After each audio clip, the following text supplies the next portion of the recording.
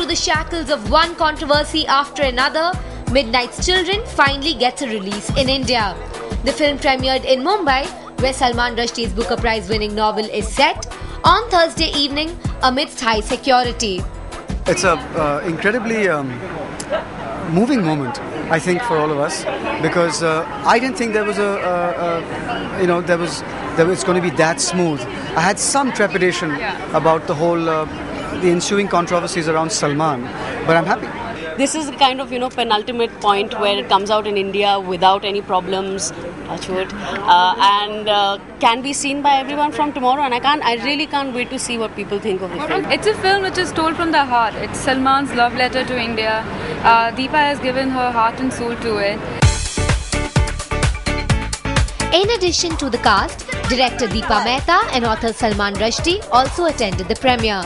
The duo have been the targets of controversies in India for their previous works as well. It's such an amazing... I feel like we really should be celebrating because the film didn't get banned, it got through the censor board, and here we are. This is wonderful. We can show people a new way of being. The world is not ideas, educated. If you don't, you have things, you find. In Mumbai, Shilpa Ratnam. We all have to stay together now.